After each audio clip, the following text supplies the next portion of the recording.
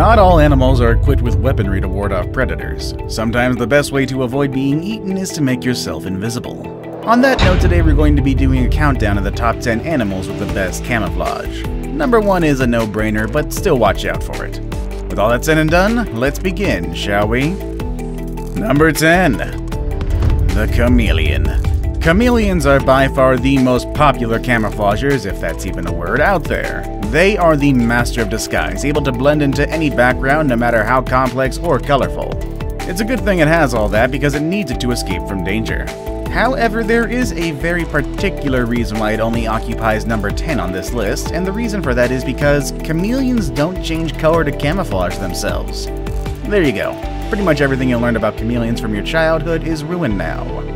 Of course, it is true that chameleons lacking defenses like a dangerous bite or poisonous skin aren't very well protected against predators, so staying hidden does help them survive. But they don't need to change their colors to do that. When relaxed, they are usually shades of brown, gray, or green, which is already perfect for blending into the background of their natural habitat. Instead, the bright color changing abilities we know them for are less about protecting the chameleons from danger and more about communication. Bright colors help chameleons communicate how they are feeling, kind of like that mood ring that you wore in middle school that was supposed to broadcast how you were feeling, but then just got stuck on being an orangish color or something like that and you threw it away. In other words, if a chameleon is angry or fearful, its colors tend to darken, but if it is trying to establish dominance, its colors will brighten. Number 9. The Devil's Scorpionfish. The Devil's Scorpionfish is also known as the false stonefish. It is a rather ugly, unpleasant-looking fish, and its species name of Diabolus, which roughly means devil in Latin, is derived from its rather frightening looks. Their coloration is extremely variable, and they take on the colors and textures of their surroundings. The skin is warty and full of small flaps. As they are immobile most of the time, algae and other organisms tend to grow on them, adding to their camouflage. As with all members of the scorpionfish family, they have poison glands for protection in their dorsal and pelvic fins. They will initially rely on their camouflage when approached by a diver. Provided that they do not feel threatened, they will sit dead still. If they do feel threatened, they will open up their pectoral fins, which are brightly colored, in an attempt to warn the diver off. If that does not work, they will hop away a few feet using their pectoral fins. Their poison isn't as powerful as that of the stonefish and is unlikely to kill a human. Instead, one is likely to have extreme pain, nausea, and the area affected will go white. Obviously, they are quite hard to spot in the wild, making it easy for someone to step on them with disastrous consequences. Ironically enough, though, they are easier to spot at night, and this is due to their eyes reflecting light, hence they are relegated to number 9 on this list. Number 8. The Dead Leaf Butterfly. This incredible butterfly can be found, if you look hard enough, from India to Japan, anywhere in the Asian tropics basically. Its taxonomic name is Kallima inachus, but it is also known as the orange oak leaf or Indian oak leaf. Unsurprisingly, its most common name is that of the dead leaf butterfly. This disguise is intended to confound predators because you can't eat what you can't see. The brilliance of the dead leaf butterfly's disguise is the fact that it hasn't just nailed the coloring of a dead leaf, it's got the shape, the midrib, and even the veins figured out, and it all comes together so perfectly. Yet, just wait and see what appears once it opens its wings. When its wings are open, it reveals a luminous color pattern that can hold its own against the world's prettiest wings. Unfortunately, due to the dual nature of its wings, its camouflage is only good enough to land it on the 8th spot on this list. Number 7. The Common Barren Caterpillar. If you are a hungry bird in western Malaysia, good luck finding any common barren caterpillars. Plenty of other butterfly larvae blend in with local plants, but few can vanish into vegetation like the barren. Barren caterpillars evolved their elaborate shapes and colors for that single purpose, hiding from predators. This boosts their odds of becoming common barren butterflies and therefore reproducing. Native to India and Southeast Asia, feeding mostly on mango and cashew nut trees during its larvae stage, they remarkably camouflage themselves and seemingly disappear into foliage. That can sour their relationship with mango farmers though, yet another reason camo comes in handy. However, as soon as they evolve from larvae to butterfly stage, they lose their camouflaging ability, and that's why they are only number 7 on this list. Number 6. The Leaf Katydid. Abundant in humid tropical areas, these critters are a part of a group of insects known as Pterochorazini, which mimic leaves. But not just new green leaves, no, these bugs have perfected the art of the speckled, decaying, and chewed leaf. Some of the leaves even have holes, which are areas with a translucent membrane window. And what's more, within a single species, no two individuals are alike. In fact, they vary so widely in appearance that nearly 22% of all species of Petrochazzini were discovered and described more than once under different names. Predation is a key driving force in the evolution of camouflage. There is often a self-perpetuating arms race between the perceptive abilities of a predator and the defensive and cryptic characteristics of the hiding prey. If all katydids imitated a leaf in the same way, monkeys would quickly learn how to identify a fake leaf.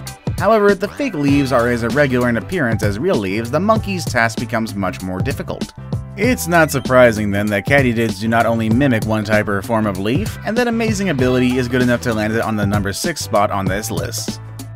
Number 5. The Pygmy Seahorse. Pygmy seahorses aren't simply tiny seahorses. They are a distinct group of animals that live in the tropical oceans of Southeast Asia. Most are no more than 2.5 centimeters or 0.98 inches in length. At the moment, there are 7 known species, although at least one biologist who studies the animals believes they should be divided into additional ones. Scientists suspect that there are many more pygmy seahorses waiting to be discovered. Their small size, camouflage techniques, and nocturnal activity often cause the animals to be overlooked. Pygmy seahorses live amongst much larger animals called sea fans. A sea fan is actually a colony of small animals known as polyps. It has a branched fan-like structure made of calcium carbonate and protein and resembles coral. Pygmy seahorses are often very hard to see as they rest on a branch of a particular sea fan, since the appearance of their body surface resembles that of the background. Their bodies are covered with rounded bumps that look like polyps, as well as stripes and spots that help them blend in with their background. Pygmy seahorses could have ranked higher on this list if not for the fact that their camo only works on one specific background. Number 4. The Right-Eyed Flounder. As a type of flatfish, flounder are ideally suited to life on the ocean floor. They huddle up to the seabed, often aided by speckled skin that helps them blend in, such as this pebble-dwelling flounder. This offers safety from predators, but also lets them ambush prey like shrimp, worms, and fish larvae. Flounder begin life as larvae themselves, but undergo a dramatic metamorphosis as they approach adulthood. One eye drifts to the other side of a young flounder's head, letting it swim flat with both eyes looking up. Despite their camouflage, though, many flounders are at risk from overfishing, according to the Monterey Bay Aquarium Seafood Watch. If you are a flounder fan, opt for Pacific rather than Atlantic varieties, specifically avoiding Atlantic dab, sole, and harame. Their camo is so effective that you're gonna have a hard time spotting them on the sandy sea floor where they reside, amazing enough to land them the 4th spot on our list. Number 3. The Cuttlefish. A cuttlefish is a cephalopod related to squids. Like squids, they have 10 tentacles and are mollusks that have lost their hard outer shells. Unlike squids, however, they have a broad internal shell called a cuttlebone that helps them to stay afloat in water. They also have broader bodies and move more slowly than squids. Cuttlefish have many fascinating attributes, like their capability to camouflage themselves and their unusually high intelligence for invertebrates. They are among the most cunning predators on the planet, and yet are very sociable and inquisitive creatures. Even though it is colorblind, the cuttlefish is a genius at camouflage. It will change its color, pattern, texture, and even its shape to mimic anything in its surroundings. Their skin contains several layers of pigment-producing cells called chromatophores above a layer of light-reflecting cells, or leucophores, and there are about 200 of these cells per square millimeter. In terms of computer-produced images, this would be around 359 dpi, about the resolution of a typical inkjet printer. Because of this highly complicated and efficient camouflage technique, cuttlefish are number 3 on our list. Now it's time for the day's best pick. Today we're going to be looking at a creature whose camouflage is so effective that you would think this animal was made up. In any case though, it is very much real, and is at number 2 on this list. Number 2. The Buff-Tip Moth. The buff-tip moth has one of the most amazing camouflage patterns, and even its shape has evolved to help it blend in with its chosen surroundings. When a buff-tip moth rests among broken twigs on the woodland floor or amongst branches on a tree, it almost disappears from sight. Buff-tip moths can be found in gardens and woodland. Their flight season is mostly June and July. Having spent the winter as a chrysalis underground, the adult moth takes to the wing, and females soon lay a large batch of eggs. Their larvae hatch out en masse, eating the leaves of various trees including sallows, birch, oak, and hazel, and for a while stick together, making them a good deal more obvious than their parents. Once they do have the strength, they spread out before pupating underground in the autumn, and so the life cycle begins again. I saved the best for last, but first, I have a quick challenge that takes only 5 seconds to complete. If you can leave a like and subscribe within the next 5 seconds, you'll get 10 years of amazing luck. Just try it, it really works. Number 1. The Mimic Octopus. The name for the mimic octopus comes from the fact that they often copy the behaviors of other types of animals in the water. They do this in order to trick predators into leaving them alone. They are not very large octopus with an overall length of 2 feet when they are fully grown.